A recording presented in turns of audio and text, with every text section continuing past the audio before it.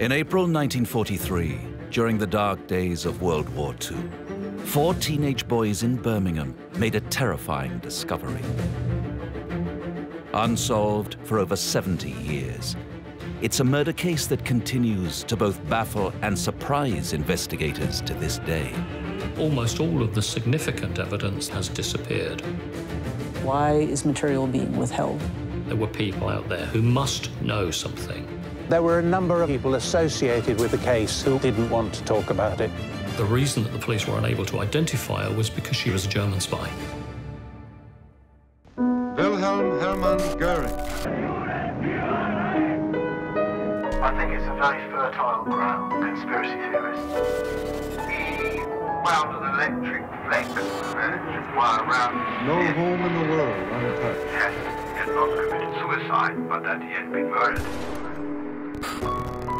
Defendants make final statements to the tribunal. Ich selbst möchte aber hier ganz aus der Tiefe meines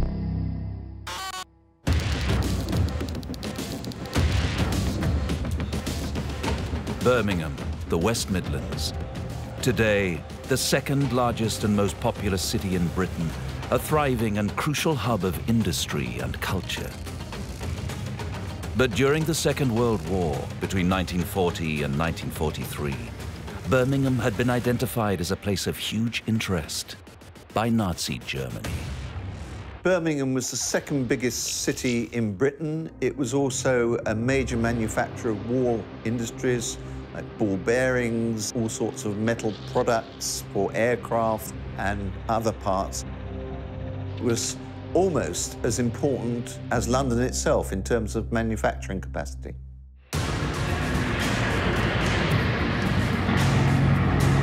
During the Birmingham Blitz, the German Luftwaffe dropped over 100 tons worth of bombs on the city, including high explosives, parachute mines, and incendiaries. Then it came.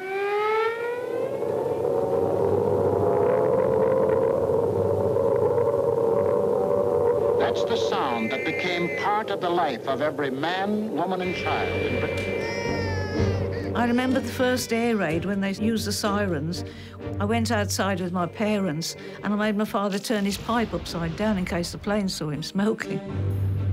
So as a child, we were afraid. We were afraid of the German aeroplanes. If we were coming home from school and the plane came over, we hid in the hedges in case they bombed or shot us. We were frightened. We were frightened. The Birmingham Blitz was fairly severe.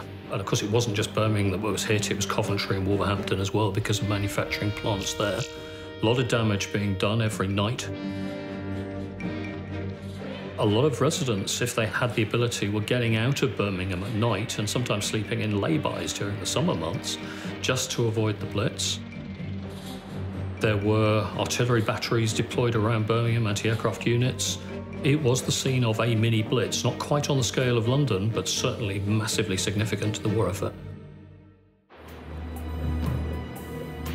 Numerous factories, houses, and buildings were destroyed in the raids, and over 2,000 people lost their lives. But in addition to the devastating aerial bombardments, Birmingham was also the scene of industrial espionage, Nazi spies, and a wartime murder, all of which are linked by a gruesome discovery.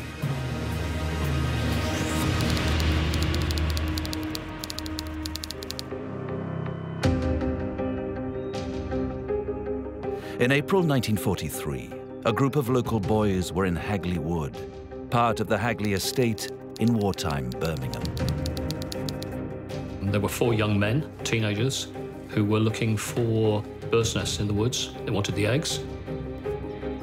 As they searched the surrounding trees and bushes, young Bob Farmer noticed the stump of an old wych elm. Thick with new sprouting branches, it seemed the ideal place to look for hidden nests. One of them discovered what he thought was some animal bones. Was rather horrified when he hooked it out and it was a human skull. It was a skull with a bit of hair on it. It looked horrible. And when he saw what it was, I think it frightened him. And they knew they were trespassing. They would have been in trouble if a keeper had caught them or anybody had. Unsure what to do next, but fearing reprisals from the fact they had been trespassing, Bob returned the skull and they made a pact.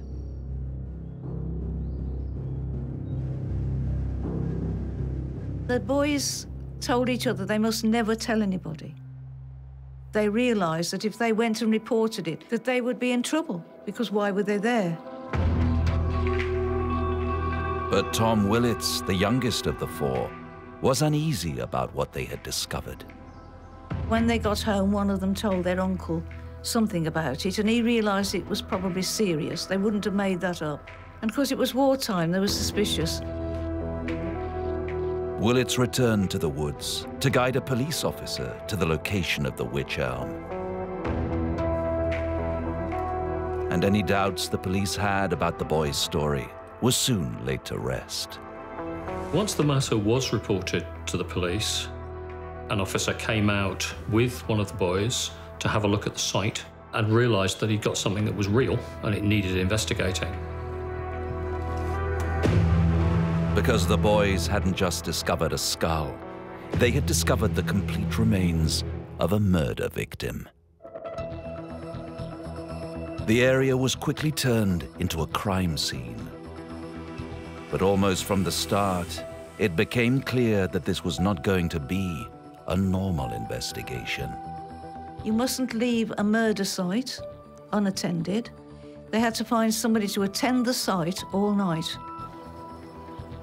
Peter Douglas Osborne is a local Birmingham councillor. His father, Eric, was at home on leave from the RAF when he was called to assist at the scene. In April 1943, my father was at home on leave. He was the nearest ex-police special constable who could be sent to the site, who would have the necessary background to realise how important it was that the body should be preserved, ready for officers to pick up the remains in order to do a proper autopsy.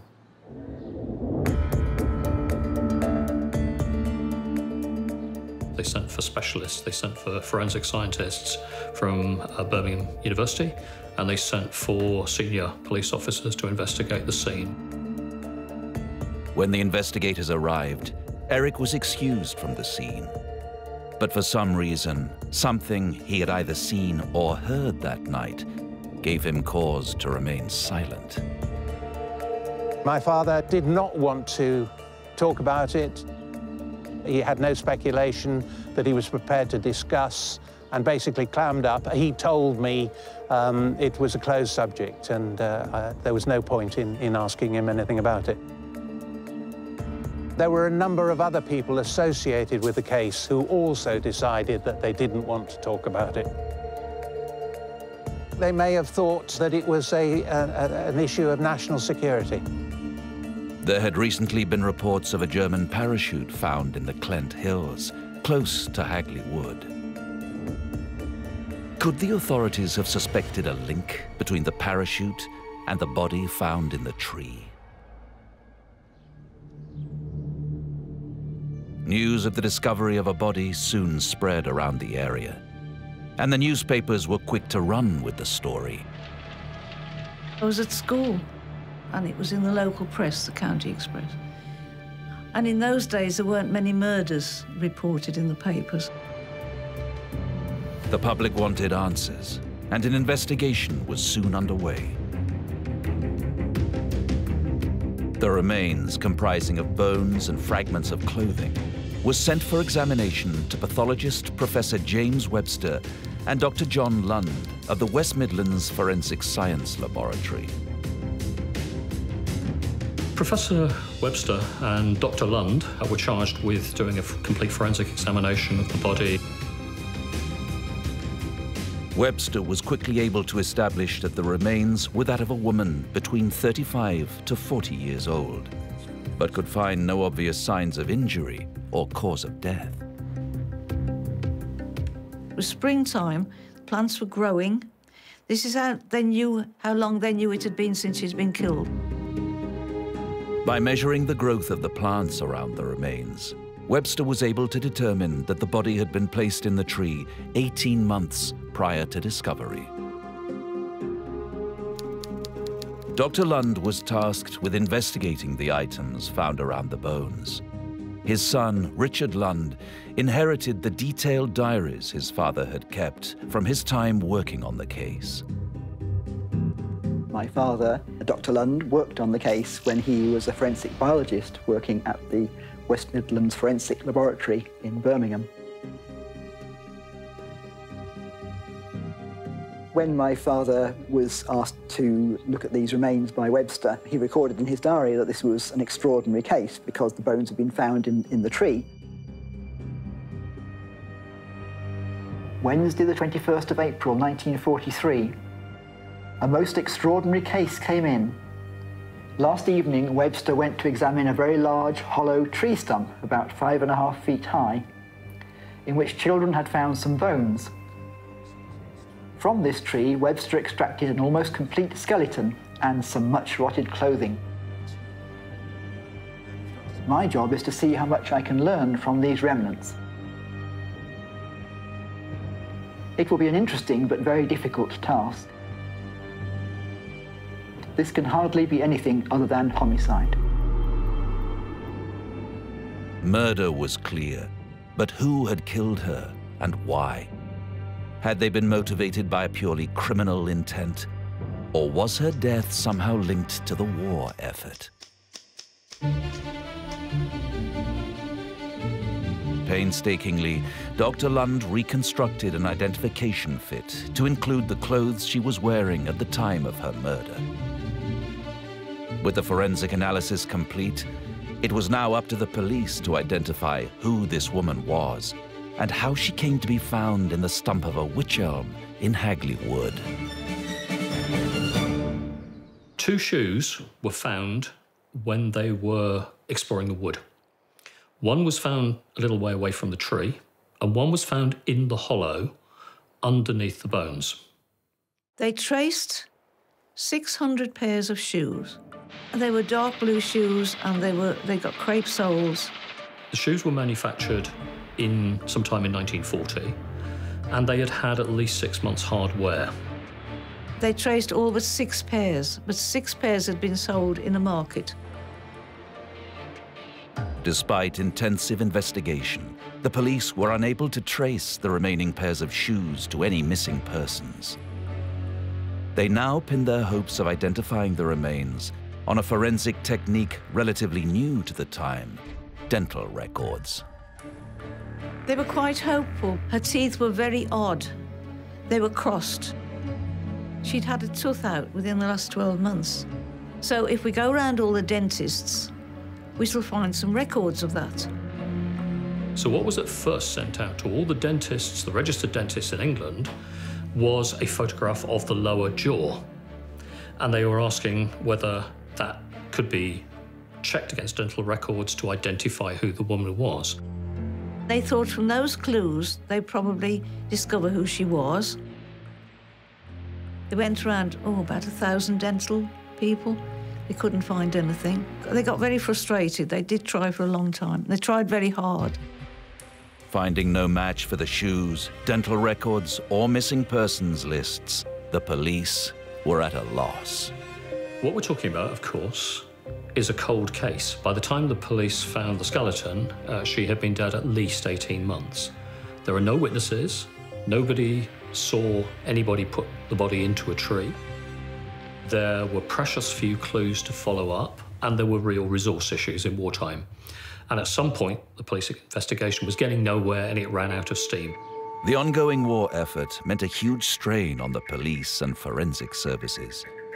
Due to the increasing number of new cases coming in every day, the investigation into the body found in the wych elm was ceased, until the sudden appearance of graffiti in the local area sparked renewed interest in the mystery. The police around here tried very hard for 2 or 3 years, and they didn't get very far. And then all of a sudden, somebody reported some writing on a wall. Who put Bella in the wych elm? And it went around the area, on walls, on the back of buildings. Soon, cryptic messages containing Hagley Wood and variations of the name Bella suddenly started appearing on walls and fences around the West Midlands. In Hasbury, in Birmingham, in Oldbury, graffiti on walls asking essentially who put Bella or Clara Bella in the witch elm. It didn't take long for both the police and the public to make the link between the graffiti and the remains found in Hagley Wood. But who had written it? What did they know about the case? And was Bella the real name of the woman found in 1943? And so they started to get interested again because they had to. It was obvious that somebody knew something. Somebody was saying something. And they tried to find what that was. They had the chalk analysed, and they found, to their horror, that it was used by every pub to chalk up the darts matches in the pubs. It was that sort of chalk, so it didn't help them. So they started to look for Bellas in the missing people's lists. And they looked at all the other sorts of Bella, Lou Bella, Isabella. They went after one hair after another, but they just could not find out who'd done it or what it was about. The mystery got deeper, and lots of stories became attached to it.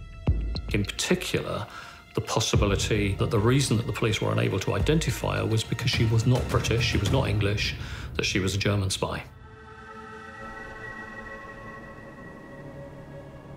But why would people suspect that the remains belonged to a Nazi spy?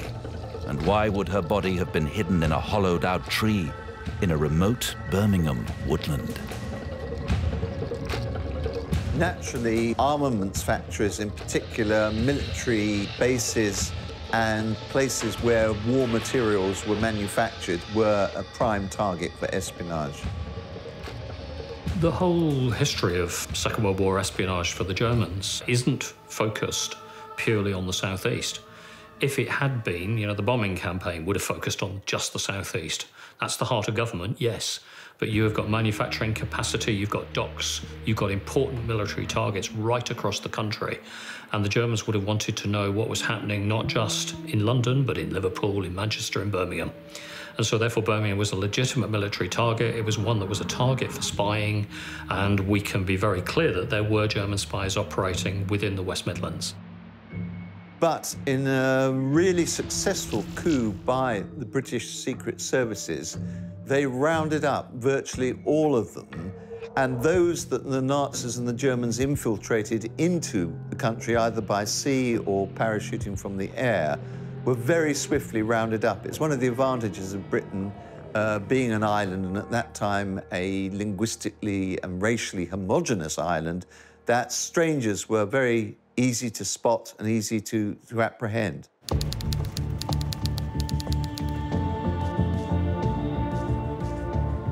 Many spies were captured during wartime, but one in particular, Joseph Jacobs, may have provided a clue to solving the mystery. His granddaughter, Canadian-born Gigi Jacobs, has been researching Joseph's life for many years, including his connection to the remains of the woman now known as Bella. My grandfather was Joseph Jacobs. He was a German. He came here in January 31st, 1941. He was parachuted into England as a German spy.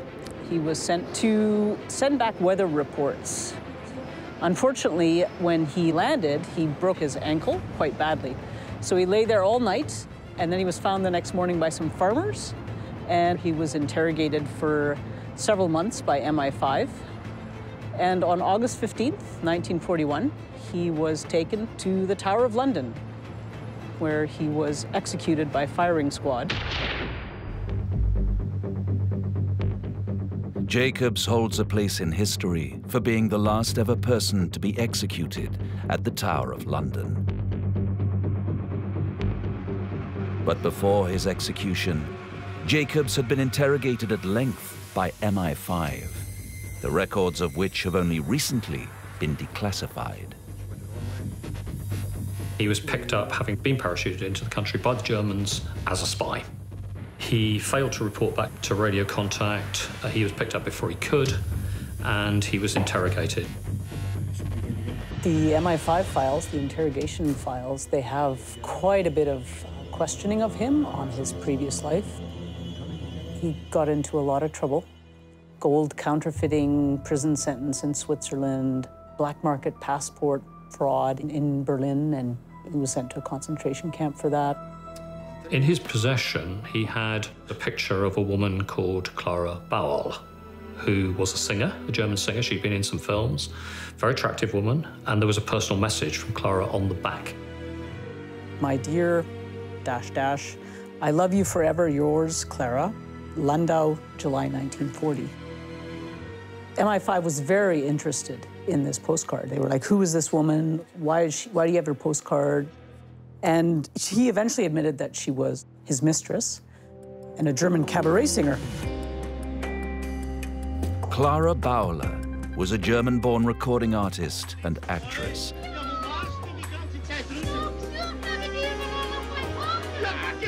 Having starred in a number of films, she was a minor celebrity in Nazi Germany, and as such, was well connected to those in power.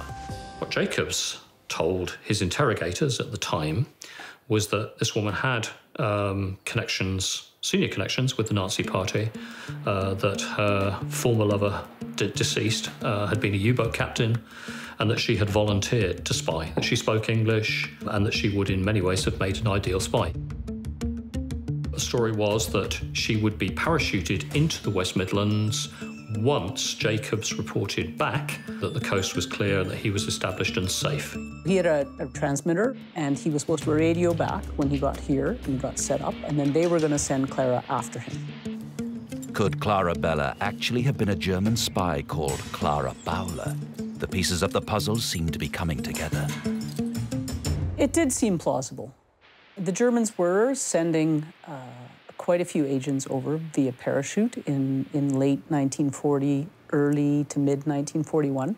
So the idea that they had sent over Clara Bawerla as a spy was not outside the realm of possibility, for sure. And the area around Birmingham was definitely of interest to the Germans. There was a belief that a parachute had been discovered, that it was of German manufacture, that somebody had parachuted into the West Midlands, close to the Clent Hills, and that person was at large, because they were never discovered. Dr. Webster's pathology report had estimated the date of death of the woman found in Hagley Wood to be between 1940 and 1941. So investigations were made to determine Clara Bawerla's whereabouts during this period. Clara had a recording career. It started probably in 1938, that she was singing with these big bands. She also was singing for a record label called Tempo. They would record recordings in Berlin, and the recordings stopped, which made some people very suspicious, because what happened to her? That's right around that time that Dr. Webster suspected that Bella had been murdered. The date of death coincided with the fact that no further record of Clara Bawerla could be found after 1941.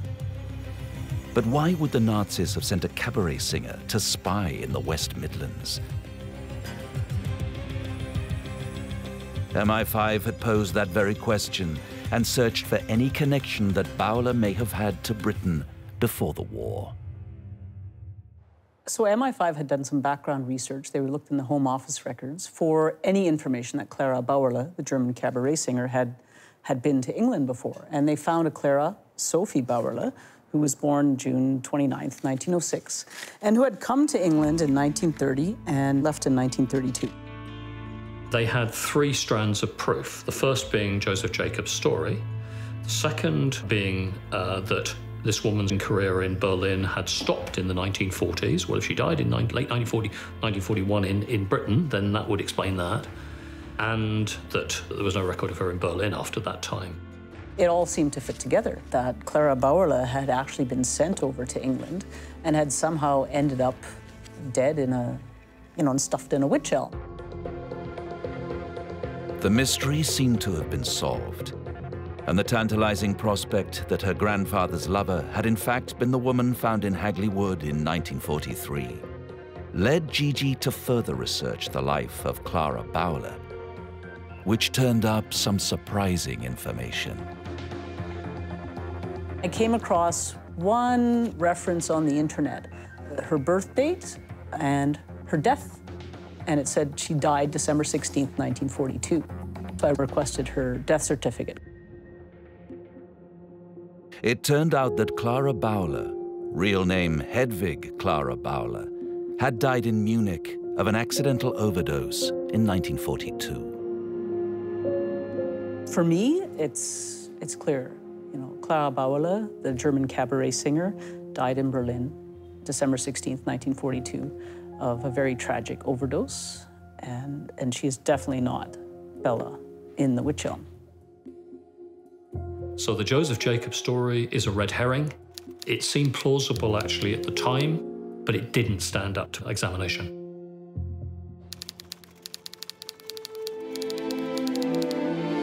So if the remains in the tree were not Clara Bawerla's, whose were they? The mystery of the skeleton in the witch elm remained unsolved, but links with Nazi spying continued. Over 60 years after he had originally worked on the case, Dr. John Lund found himself once again delving into the mystery. When Dad had this case, as he wrote in his diary, he did recognize it as being an exceptional case at the time, presumably because of the body being in the tree, which obviously was a very unusual situation. But he had no idea that it was going to become as famous as it has become. Really, for him, it was just another case that he worked on, and then he was on to the next case. It was only when he came to review his diaries from that time in around about 2004 that he came across this case again. And it obviously attracted his interest because it was still a very unusual case. And for some reason he checked on the internet, and then he discovered how famous it had become. Like everybody else, he became a bit obsessed about it. It really is a bottomless mystery. He actually uses the word seduced in one of his writings. He became seduced by some of the other theories and began to entertain that they could be credible. He did at one point say that he thought that the spy theories might have something about them, and particularly the one about Mossop and Van Raalte. In the 1950s, a local newspaper received an anonymous letter purporting to know not only the identity of the remains, but also the identity of the murderer. The police were aware from the graffiti that there were people out there who must know something about who Bella was and how she got there. But they didn't get any concrete leads at the time until a woman who was writing to the newspaper under the nom de plume Anna of Claverley made a declaration about the case. And at first she was saying, the case is closed, the person who did it is dead, I know that this is true, you're wasting your time investigating this, go away. The police tracked down the so-called Anna of Claverley and insisted she provided them with a statement about the information she had and reveal the identity of those involved. Anna of Claverley, whose real name was Una Hainsworth, formerly Una Mossop. It was her ex-husband, Jack Mossop, that she was talking about. And she said that Jack Mossop had been hanging around with a Dutchman named Van Raalte.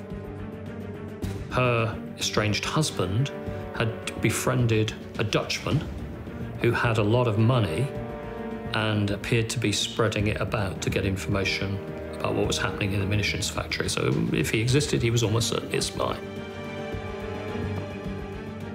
It was suspected that Van Raalte had been working for the Nazis tasked with gathering information on the Birmingham factories producing arms, aircrafts, and ammunition for the war effort.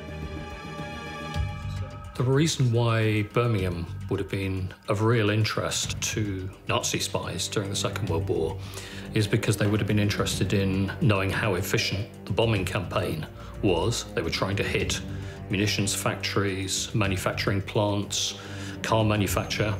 There's also a separate issue because there was research going on at Birmingham University into atomic bomb production, very top secret. And so any spy worth their salt would have wanted to know that that was happening. Una Mossop also revealed during the interview that her husband Jack had been a local factory worker, but she had seen him leave the house several times wearing an RAF uniform. She went on to suggest that he may have been involved in gathering information for Van Raalte.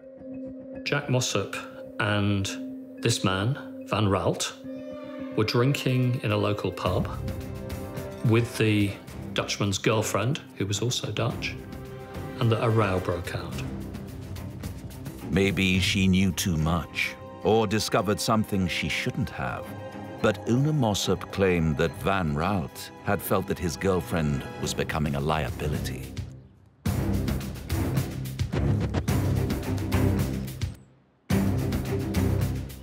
At some point, the Dutchman killed her, and the two men were saddled with a body, and that they did so by putting the body in a hollow tree.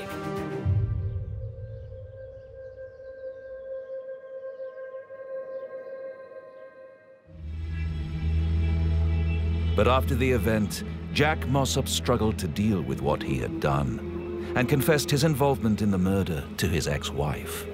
He had come to her in quite a state and said that he was having nightmares because he and this Van Raalte guy had stuffed this woman in a tree. Jack told her he was having a recurring nightmare. He would find himself back in Hagley Wood, confronted by the tree he and Van Raalte had used to hide the girl's body.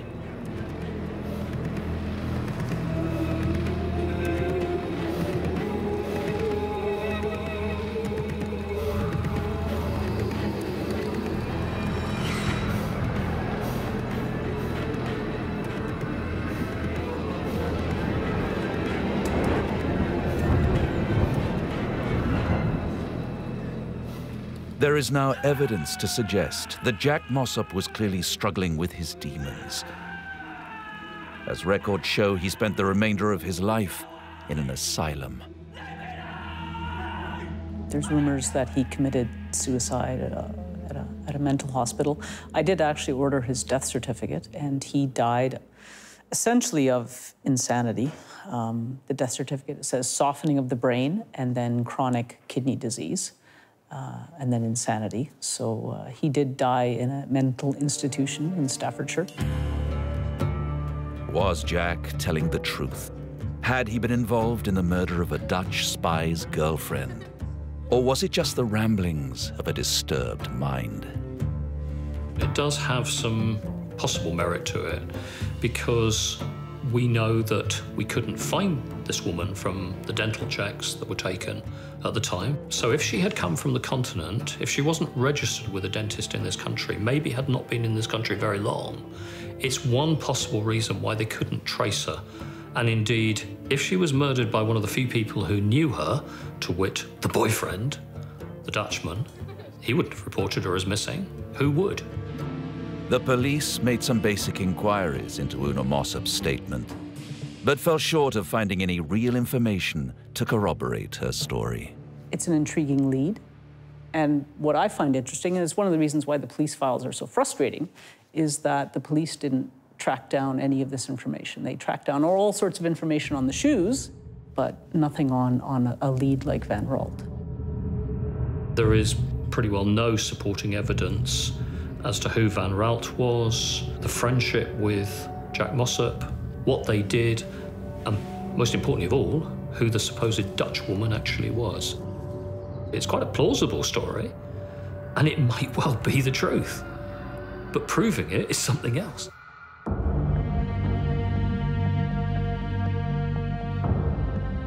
Due to the mysterious circumstances surrounding the remains and links to Nazi spies, the case has gained the interest of generations of historians, journalists, and amateur researchers.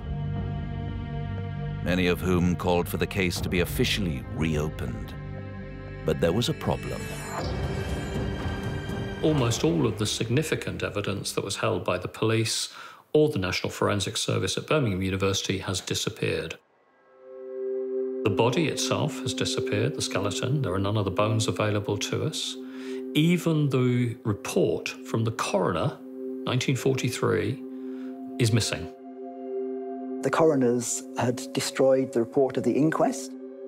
Apparently, they have a policy of destroying documents after only 15 years, this particular coroners. Dad was, in a way, more astonished by that than by the bones going missing, because it was, intentional. It wasn't sort of an accident.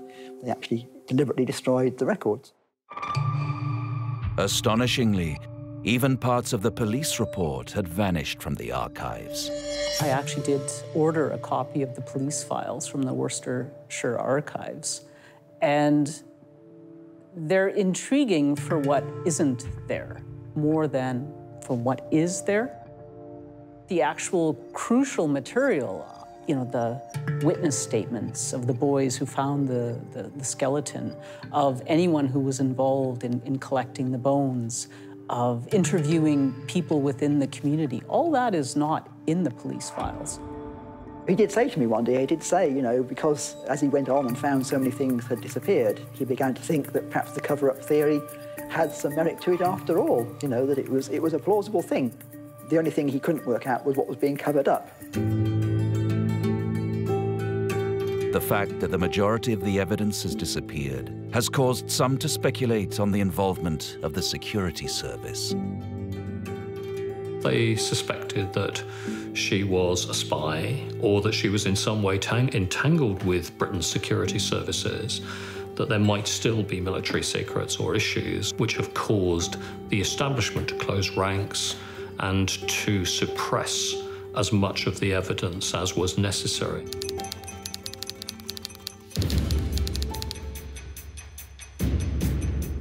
Ten years after the discovery of the bones, Peter's father, Eric, decided to reveal a conversation that took place between himself and members of the security service.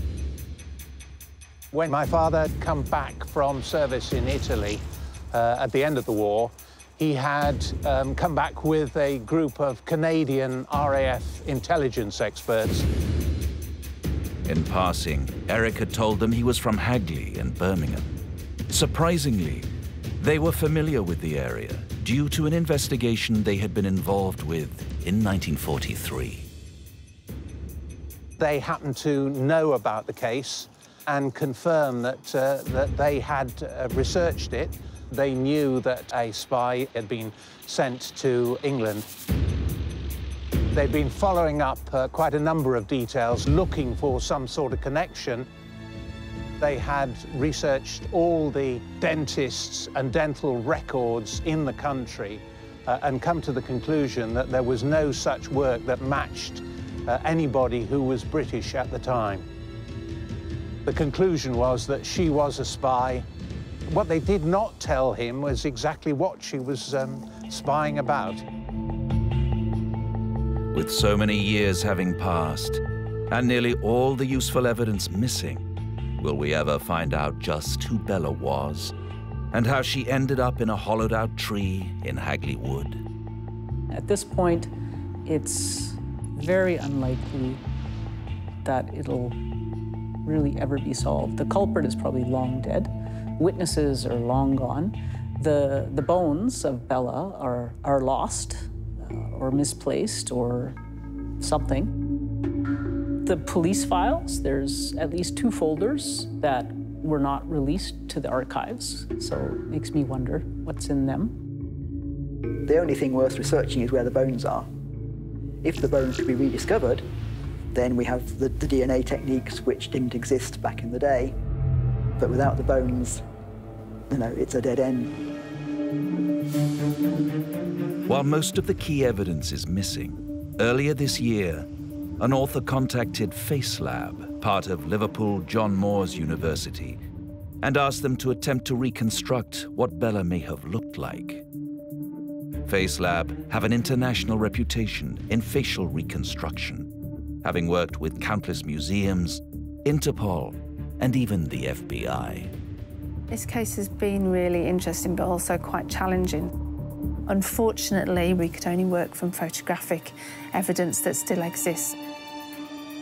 We had to find a way of combining the information that we had to get the best possible outcome for a depiction. That involved taking different quality images of different parts of the skull and bringing them together to create one image of a skull. When that was finished, that then allowed us to be able to assess the facial features. So, for example, we would look at the orbits to give us information about the eyes. We look at the teeth to give us information about the lips. We look at the nasal aperture, the whole of the skull, to tell us about the nose, and the overall proportions of the skull will give the overall proportions of the face. And that enables us then to build anatomically the structures of the face directly onto the image of the skull and then finish with a finished facial appearance. Incredibly, by using only the remaining photos in the police file, the team at Face Lab have finally been able to reveal the face of the woman who has come to be known as Bella. The one thing that we have got going for us now is the facial reconstruction done. That enables us to ask people to look in their family archives. Could it have been your relative is the question. So I don't think the mystery will be solved easily, but at least we've got an avenue to follow up now. I would love to believe that Bella was the girlfriend of a Dutch spy and that she was killed in a particular macabre fashion and that there was something really unusual about her death. I suspect the only unusual thing is that the bones were secreted in a hollow tree.